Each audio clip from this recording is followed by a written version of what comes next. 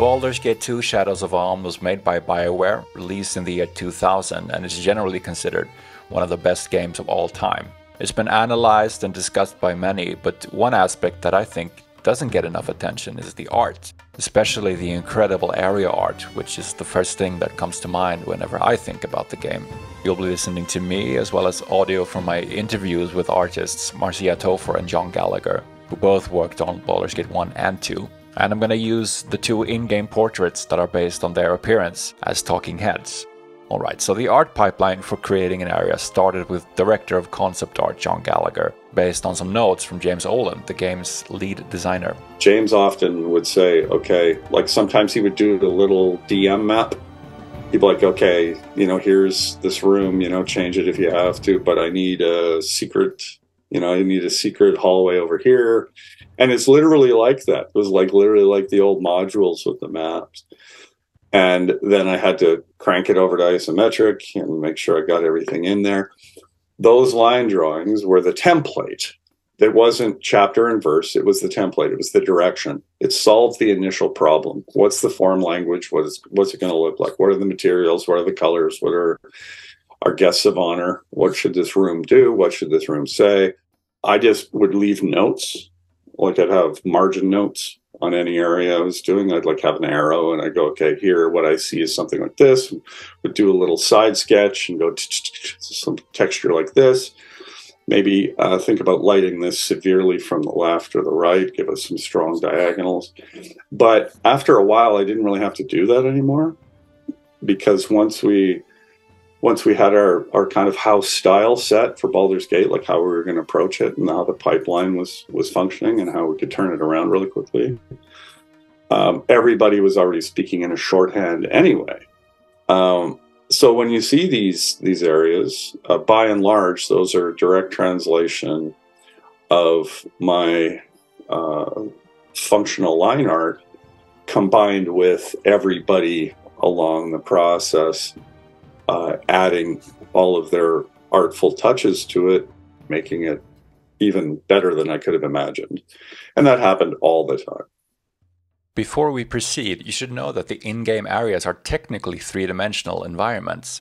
After John Gallagher was done drawing an area, an art team built 3D assets and placed them out to create a matching scene. They would then light the scene and make a render at an isometric angle. That means essentially taking a still photo of the environment, though they were actually able to make certain parts of certain areas animated, many of which are among my favorites. Overseeing this entire process was art director Marcia Tofer. As an art director, I was mostly the glue. There were so many people working on it and so many different capacities and also skill levels. So there had to be a level of equalization among the skill levels. Who's free right now, who needs a lot of work to do, that sort of thing. As far as what I produced in the artwork content, I was more so involved with final scene setup. So doing overall object placement, though generally that was to a point that was functioning, and I would do a couple refinements. I would do a lighting pass for a lot of them, and then I was in charge of the final rendering. She mentions the rendering process in an article on IGN from early 2000, giving us an idea of how time-consuming it was. I quote, "Though we have had hefty computer upgrades, multiple dual Pentium 3 500s with 512 megabytes of RAM, city renders still take a long time, 18 to 24 hours, end quote." We had a pretty big network render set up there. And so that was, making sure that all the machines were running, had enough memory open. And then, in the morning, I could say, oh, we're going to need 15 more minutes. Let's go for a coffee. So the reason I want to highlight and show you these renders is that, in my opinion, every area is like a work of art unto itself. I find the style to be unique and timeless. The graphics are crisp, but also have a kind of softness to them. And I'm not an artist myself, but I think it's probably pretty tricky to design an area that looks good when viewed from a distance, without feeling cluttered or busy. Fewer objects made it so that the visual clarity was stronger, which, kind of makes sense. some of the objects' scale was a little bit skewed too, that it wasn't exactly 1-to-1. It was the like smaller objects were larger. And then, yeah, I don't know. I think that we just all had an eye for it to have that sort of softness, and then our palettes, I don't know how, like now, okay, so the other thing about me is that I didn't do any traditional training before I worked in video games. So just these last few years, I've been doing some classes at a college and getting like more of the theory of artwork or theory of color and that sort of thing. So now I'm looking at it, it's like, okay, well, a little bit of this and a little bit of that, but it wasn't really like conscious except that we knew we wanted to look pretty and beautiful. I think it's really fascinating that every area was a three-dimensional place, one that could be explored from other angles than the isometric perspective used for the area renders. Yeah, it's kind of a waste that we only really like. That's how we felt about it, and that's why we started using doing the fly-throughs and in the intermission scenes. It's like, well, these are so beautiful. Like, what do we do this now? Yeah. Oh, I don't know. It's kind of funny. Like, yeah, we could have done so much more with that in reality, like giant posters or, I don't know, like theater sets or right. One of the reasons Baldur's Gate 2 is so good is the fact that it's a sequel made with largely the same team as its predecessor and running on the same legendary Infinity engine, which was born along with the first game. You can feel the polish and added depth in all aspects of the game, but especially the art, I think. Like any good campaign scaffolds out from modest beginnings, I think a very clear adjacent to that is the development team growing in their confidence and their ability and their sense of challenge, self-challenge. And Baldur's Gate 2 allowed us the opportunity to really shine in a way that we couldn't necessarily with the first one. Because first of all, the scale of gameplay, as your characters become more powerful, the challenges have to become more amazing. So it's an interesting natural growth for us as creators, and also gameplay kind of demands it. D&D demands it, that you have Demon Gorgon and throwing a ball. Like what the hell? Didn't we all dream of fighting Demon Gorgon when we were like flipping through the monster manual? So you're allowed that kind of growth, which is marvelous, I think. And your audience, I guarantee that they saw the areas become more overwhelming, more beautiful, more challenging, more dense, more populated with story and detail and moments and vignettes. Yeah, I would say that Shadows of Amn were my that's where I felt like the most like, oh, I made this look more beautiful or whatever. It was actually a really big relief to just get going, because like after the first one, it was just like, oh. So the main thing that was really awesome by the sequel is that we had like a huge repertoire of like our repository for items was huge. And we didn't have to do a lot of modeling for like cups, saucers, bowls, and that sort of thing. Luckily. We also knew which ones to avoid and that sort of thing. So I also asked how quickly the art team could finish an area, excluding time for the final render. We could get one done in like 3 to 5 days. Yeah, we got pretty quick for the second one. We then looked at a few of the areas together, starting with the first area of the game, where players wake up as prisoners of the evil wizard, John Irenicus. That environment had a really different feeling than like towards the end of Tales of the Sword Coast. Tales of the Sword Coast, there was it was mostly outdoors. It was like lots of ocean and whatnot, right? Whereas you start in a dungeon, so it's kind of like the characters were specimens, right? Yeah. And you're like, well, you wake up and you're in a cage.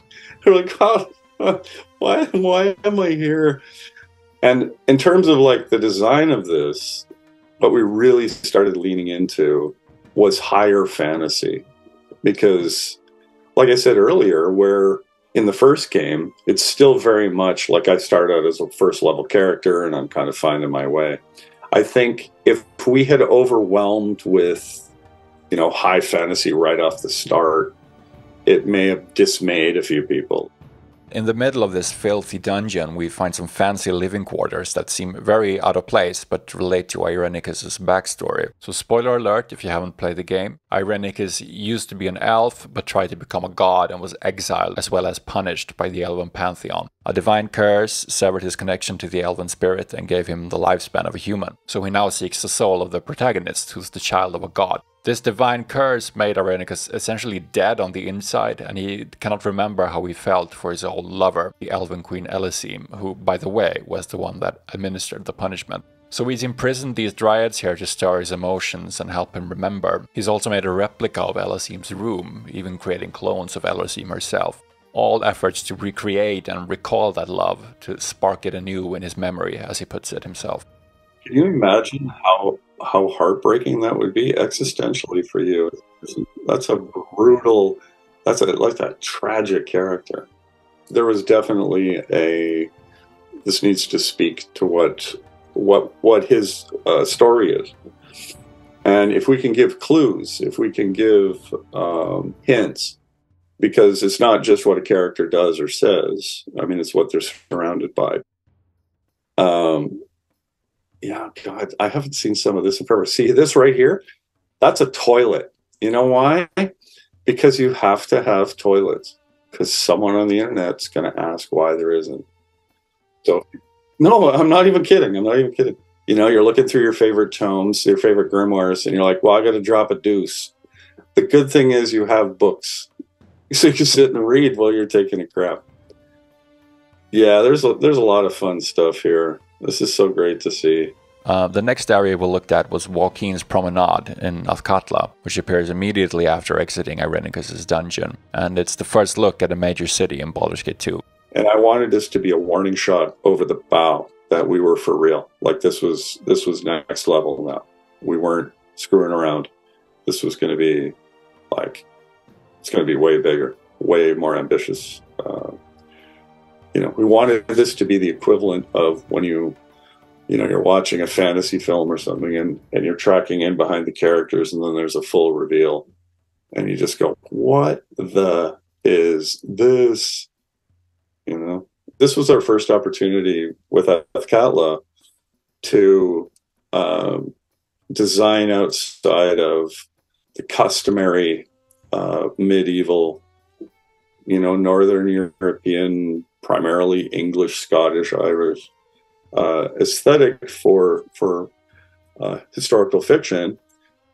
And this was the chance to start bringing in some more interesting and exotic flavors, a lot of Romanesque and Byzantine touches here. Like it's as a plaza, I mean, it's kind of wild. Got my little Leonardo flying machine there. See that there? I think what we really did especially well with the second game is that it was a vibrant and alive place. You really felt the diversity of architectural styles. You felt the diversity of royalty and poverty. You felt the diversity of different clans. Each had their own aesthetics. And that I think was something that we're all pleased with, that we were able to do that. Then there's the gorgeous temple of Lathander in the same city.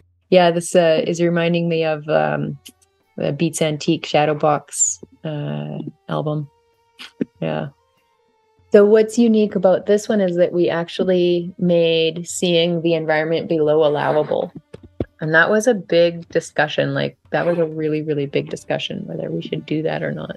It's one environment and one render. But this is one of my favorites. I've always loved this area. This turned out really nicely. It's just vivid and gorgeous, and this is really a testimony to Marcia and her team. They just regularly just slayed this shit, and I'd get these renders back, and I'm like, yeah, that's what I was thinking the whole time. Yeah, no, I'm constantly knocked out. I was constantly knocked out.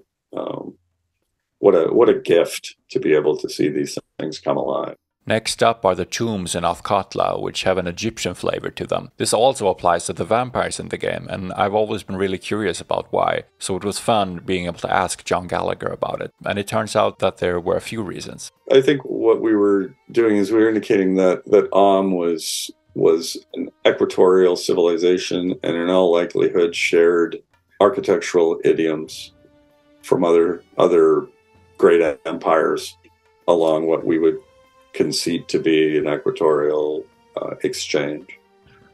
Now, I have no basis in reality for thinking that, other than, yes, it really did happen in our history. And I just think I think it would have been a fool's errand to try and create our own alternative history. I would just say, well, if this is the equivalent of Spain on the map, if we were transposing, it was some Moorish influence and some Egyptian flavor, a little more exotica. I said, then chances are pretty good they're passing back and forth other empires in proximity. We were inspired by the city of Troy, which apparently had as many as 9 versions of the city of Troy. So we would think that Athkatla would have been conquered and raised a number of different times. And how do we build a sense of that history? The other reason relates to Bodhi, who's Irenicus' sister, and received the same curse as he, but turned to vampirism in order to handle its effects. And she now runs the Vampires Guild in the crypts of Athkatla. And we really needed to set Bodhi aside, because at that time, I mean, think about when this is happening. This is 1998, 99. Vampires were a very particular thing. It's always like Eurotrash and trench coats, right? And we're like, what can we do? Where can we go harken back to an original civilization to really give her a sense of history and story? And I realize it's a little on the nose, but also, well, it's okay because it's relevant and people can connect to it. They're like, oh, it's Egyptian, which for them means antiquity, which means ancient, which means Bodhi is potentially thousands of years old, which you want to throw a little extra gravity on top of one of your major characters, because that's a kind of an interesting backstory. Like, oh my gosh, she's Egyptian? Well, it's not called Egyptian in this game, but yeah. And again, the design elements, the core design elements of Egyptian lore are staggeringly beautiful. It's just awesome. That's why I did it, because it looks awesome. So I hate being nitpicky, but lore-wise this doesn't entirely make sense. However, I do like the idea that there already existed an ancient vampire guild in Athkatla, which Bodhi came in and took over after she and Irenicus were exiled and cursed. And in either case, the Egyptian stuff does look awesome, so I'm gonna shut up about it now. Next in line is Spellhold, which is an asylum for the magically deviant and serves as a kind of midpoint of the game. This area is also one of the few with concept art still available. All right. Oh man, Spellhold. Wow. This place. Look at all that line work. Look at that. Enough to make Todd McFarlane squeal. Look at all that. That isn't the complete build. I mean, it does go on over here and everything else, but this entire drawing would have been probably 4 or 5 hours maybe. I was just blasting these out.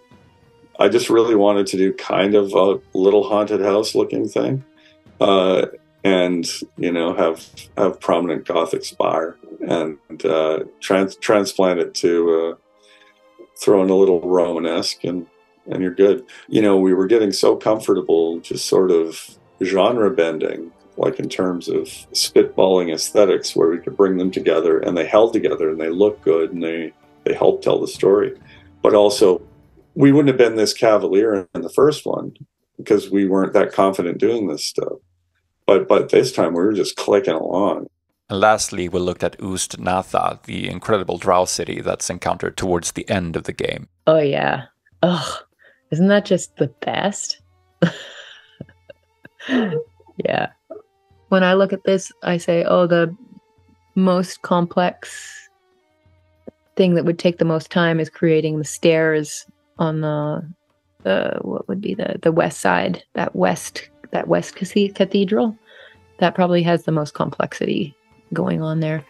Whereas, like, there are, let's see, 1, 2, 3, 4, 5 repeating objects that just get reused around. So yeah, it's pretty fancy, isn't it? No, this was pretty fun, because this was the, if I'm not mistaken, because I had asked WotC if they had any drow anything, like for architecture, and they didn't have anything.